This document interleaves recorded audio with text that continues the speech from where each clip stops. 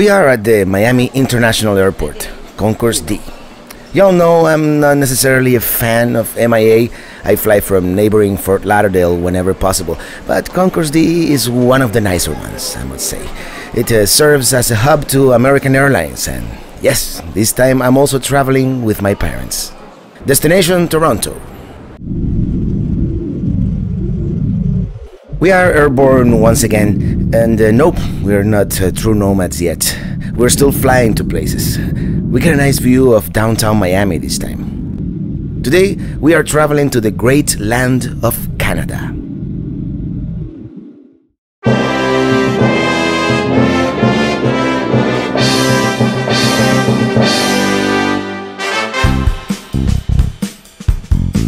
A few hours later, we land at the Toronto Pearson International Airport.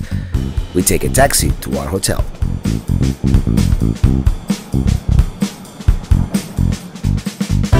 We wake up at the Toronto Metropolitan Hotel.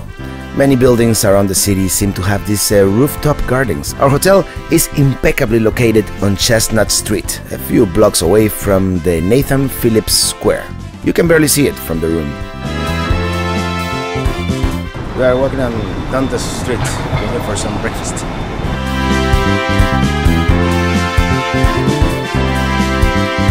We walk the short distance. The circular structure to our left is City Hall, and we arrive to the square. The sundial sits at the Peace Garden, a memorial to the Hiroshima atomic bomb.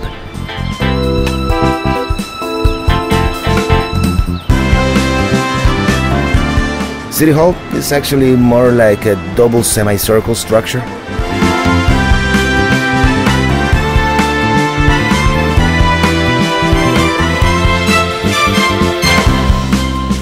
We are at Nathan Phillip Square right here in Toronto. Behind me is the City Hall, and they're having some kind of festival today. Yes, it appears they're going to have some kind of Filipino festival later on. This reflecting pool is actually a skating rink during the winter, which I hear is most of the year in this latitude.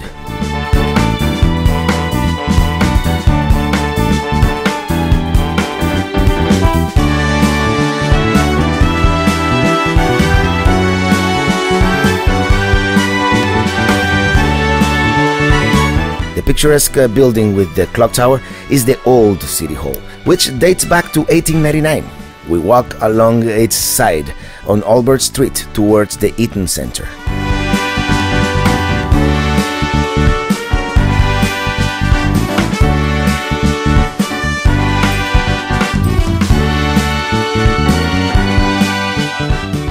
The Eaton Centre is supposedly one of Toronto's main tourist attractions, with 330 stores and restaurants, but let's face it, besides the pretty glass roof, it's nothing more than an oversized shopping mall.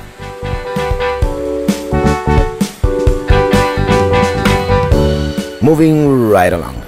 We exit the Eaton Centre and walk north on Yonge Street towards the Dundas Yonge Square in order to take the subway towards the harbour front, which is where we're going.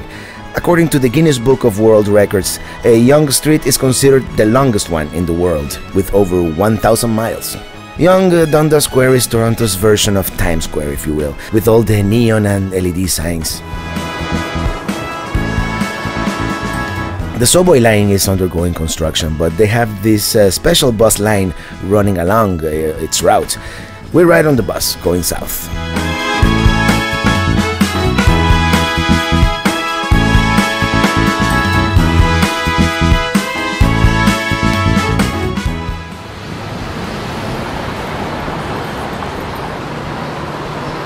We get off by Alan Lambert Galleria, which is part of the Brookfield Place office complex.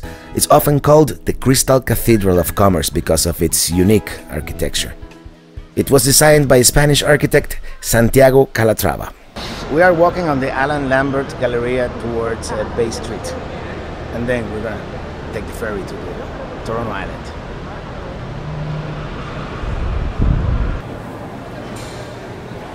And yes, these Canadians have some cool garbage cans.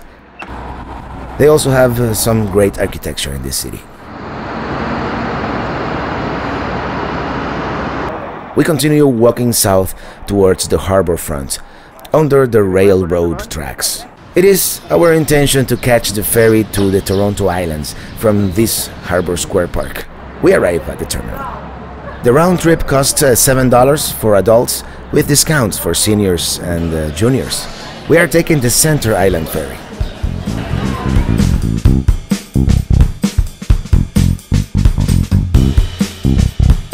Along the way, we enjoy these great views of the Toronto skyline, which is really the main reason we took the ferry. We are riding on the ferry to Center Island, Toronto Island.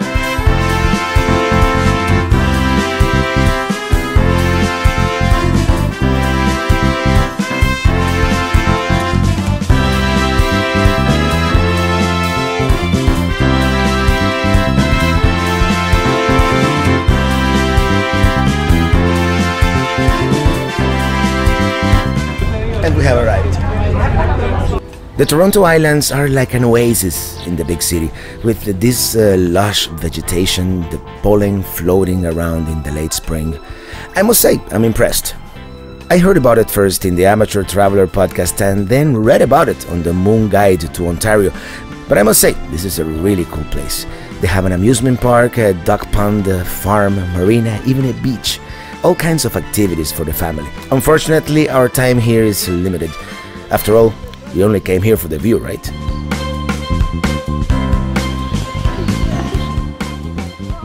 We cross over this tiny bridge onto Olympic Island for this other great view of the Toronto skyline, even with the swan.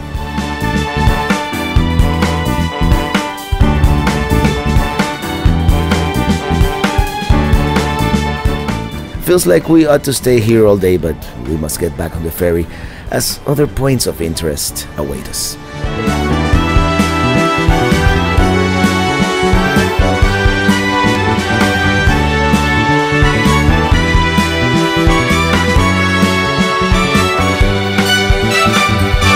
We are now returning to Toronto.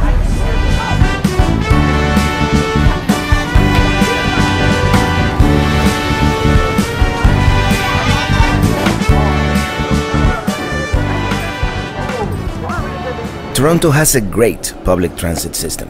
Besides the subways and the buses, they have an extensive network of these trolleys. We got off by the St. James Cathedral to change trolleys.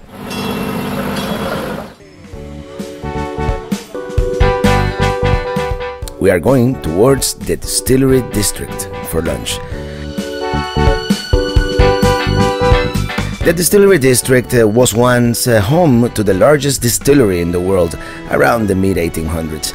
Nowadays it's a historic site with many art galleries, restaurants and shops.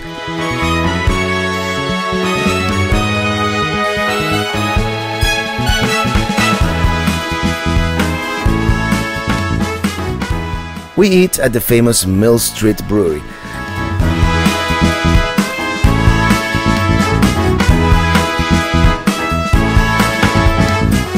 And they actually brew their own excellent beer. And we tried the Canadian delicacy, the poutine. It is basically French fries with cheese curds, gravy and meat, but it's amazingly delicious.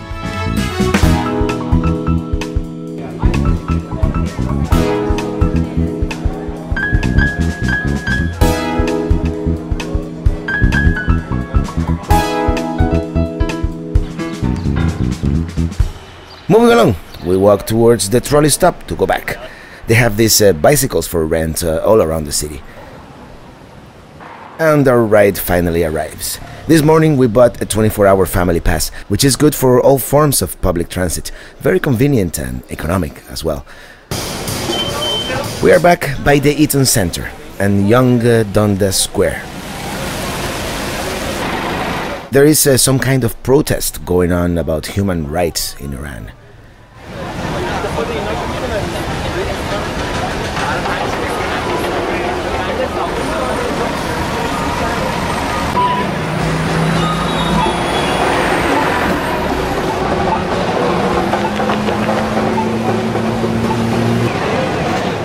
It is a very vibrant city center, as you can see. We take another trolley towards the hotel, which is only a couple of blocks away, but we don't feel like walking, and since we have the day pass, the ride is free. We are going to take a break and then go back out.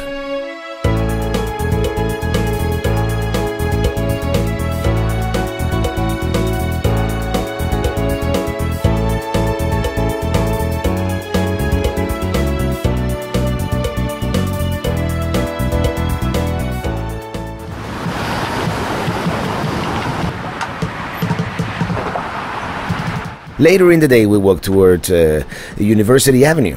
Here we take the subway that will get us near the CN Tower.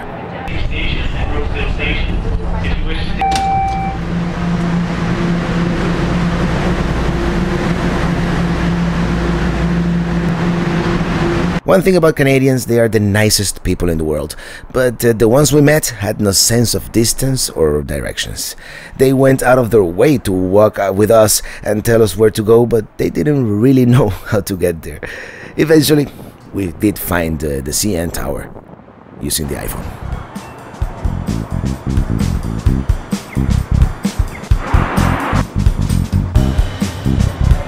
While we wait for the elevators, we get to see these informational videos about the CN Tower.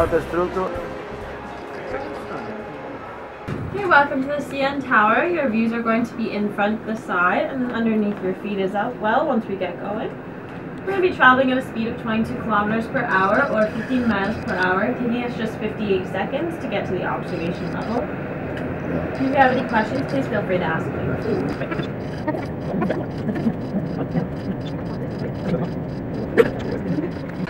We're gonna walk across the glass floor of the CN. Oh my god! This is really scary.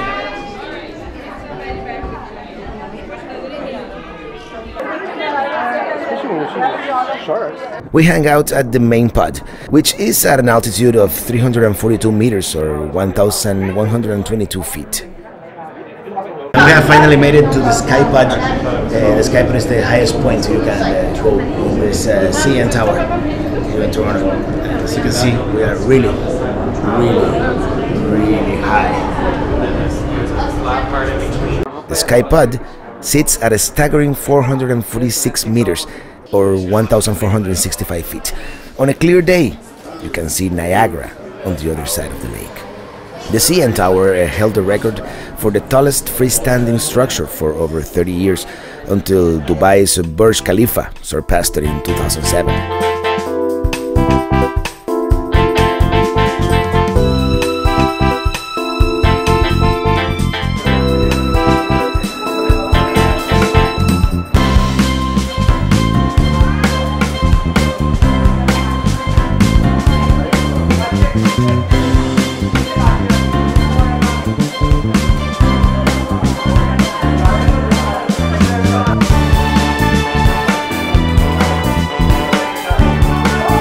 As night falls, the lights are turned on and it's almost time for us to go. Now I'm green. We're saying goodbye to the CN Tower. Come on, change color. I want to see myself change color. I'm gonna change. And now, I don't know what color I am. Down we go. And with that, we turn in for the night. We have a long day ahead of us tomorrow.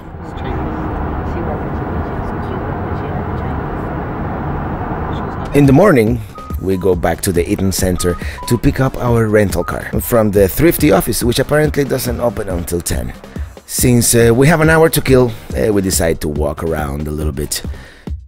In Canada, they have these really cool mailboxes.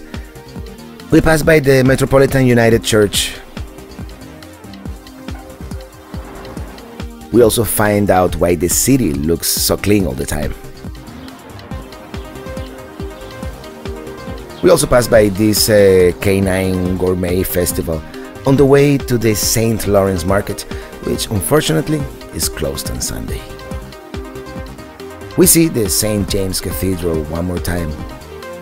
and an entrance to the famous Path underground city. And once again, we passed by the old City Hall on the way back to a deserted Eaton Centre.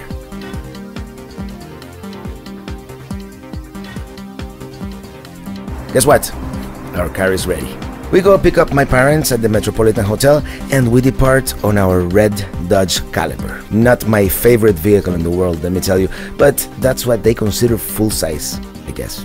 Not an outstanding product, let me tell you. We turn left or west on Dundas Street towards Chinatown.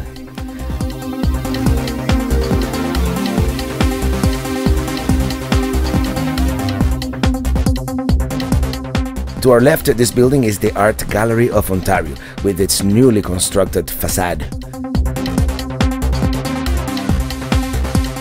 We continue west on Dundas Street, into the heart of Chinatown, which dates back to the 19th century, and is one of the largest ones in North America, and one of the several Chinatowns in the city.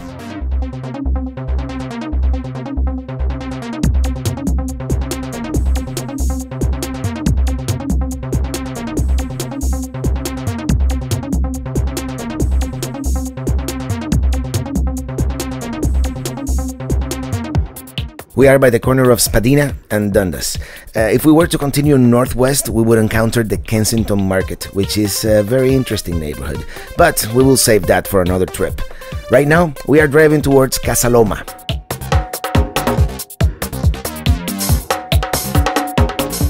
We drive north on Spadina Avenue, crossing the College Street. The Knox College is the building in the middle of the traffic circle, and it houses the offices for the University of Toronto. The actual university is to our right.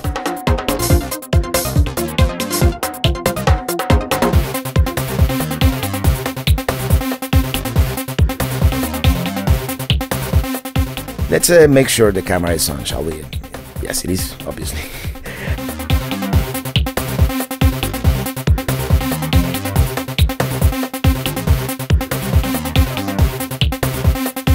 After Bloor Street, Spadina Avenue turns into Spadina Road. This neighborhood is called the Annex, and it's an upper middle class neighborhood. Very nice.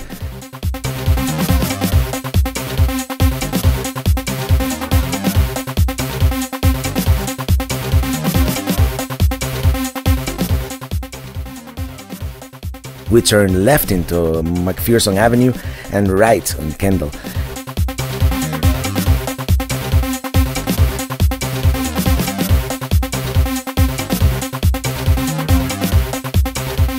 And we finally arrive at Casa Loma. Casa Loma is Spanish for hill house. The building was constructed in 1914 as a Gothic Revival style house. Originally the residence of Sir Henry Mill Pellet, a famous Canadian dude, famous mainly for this house and for bringing hydroelectric power to Toronto. This is one of Toronto's most popular tourist attractions. We don't have time to go inside though, because today we are going to Niagara Falls, a much more coveted attraction if you ask me. And time is of the essence, so with that we are going to say goodbye to Toronto for now. Our next video will be, you guessed it, Niagara Falls. Meanwhile, see you on the road. By the way, thank you for watching, and remember you can subscribe to the YouTube channel. Also, the music for all of our previous episodes is now available in iTunes and Amazon and everywhere else, so check it out. You can also stream it in Spotify and elsewhere. I am Robert Morales, your host, signing off. See ya!